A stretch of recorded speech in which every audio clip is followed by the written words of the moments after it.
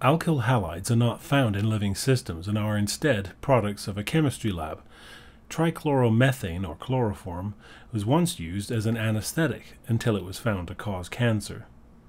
CFCs were once used as propellants in spray cans until it was realized they were destroying Earth's ozone layer. All are alkyl halides.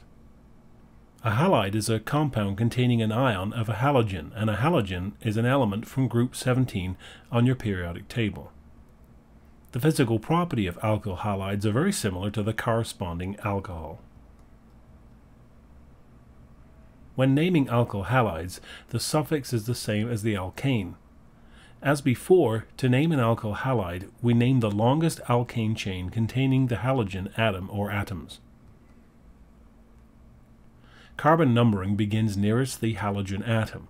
As before, cyclic hydrocarbons have carbon number 1 bonded to the functional group.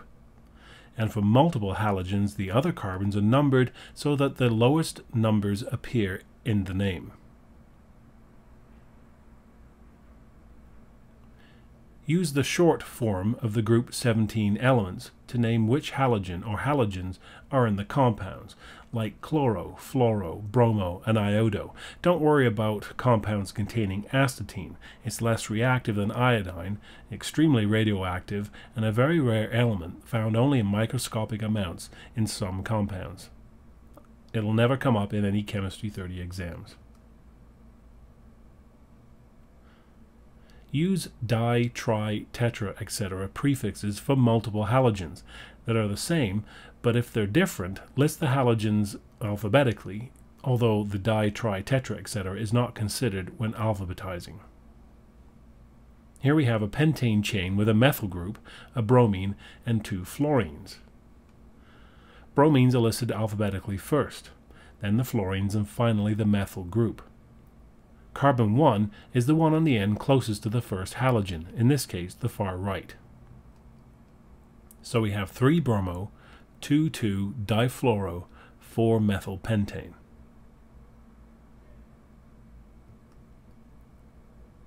A carboxylic acid is a compound containing a carboxyl group, which is a carbon attached to 2 oxygens and a hydrogen. It's called carboxylic acid because the carboxyl group in small chain hydrocarbons partially ionizes in water, producing hydrogen ions and thereby having the same qualitative properties as weak acids. The carbon in a carboxyl group is double bonded to one of the oxygens and singly bonded to the other. A hydrogen atom is bonded to the other side of that oxygen. Since the carbon is part of the functional group, it is always at the end of a chain and always assigned carbon number 1. Methanoic acid is the simplest carboxylic acid. It is the venom of bee and ant stings. In fact, the word formic, from its common name formic acid, is derived from the Latin word formica, meaning ant. Methanoic acid can be produced commercially as a preservative and as an antibacterial agent in livestock feed. A dilute solution of ethanoic acid is vinegar. Naming is very basic. Name the longest chain containing the acid. Carbon number 1 is the carbon of the carboxyl group. The E at the end of the parent alkane is dropped and replaced with oic acid. Other side chains are named as before. The physical properties of carboxylic acids are based around its very polar functional group. This polarity enables hydrogen bonding between other molecules, giving them a higher boiling point than that of alcohols with the same number of carbons. Short-chain acids are liquid at room temperature and are miscible with water. But the longer-chain carboxylic acids are waxy solids, and like the longer-chain alcohols, they are far less water-soluble.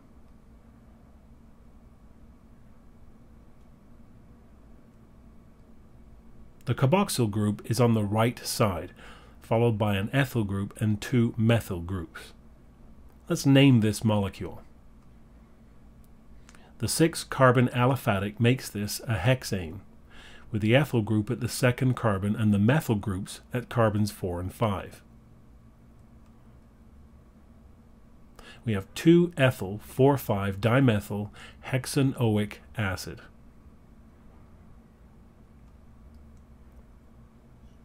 The last of the hydrocarbon derivatives we're going to deal with are the esters, responsible for the fruity odors in this basket of raspberries. The first R represents a hydrocarbon, or even just a hydrogen. The R prime, the second R, represents a hydrocarbon too, but cannot be just a hydrogen. Why? Because then it would be a carboxyl group. Esters are products of the combination of a carboxylic acid with an alcohol. To name an ester, identify the part of the ester with the carbon double bonded to the oxygen, the part of the ester in red here.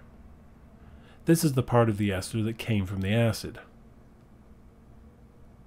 The root name of the ester is based on the name of the acid. Determine the name of the parent acid.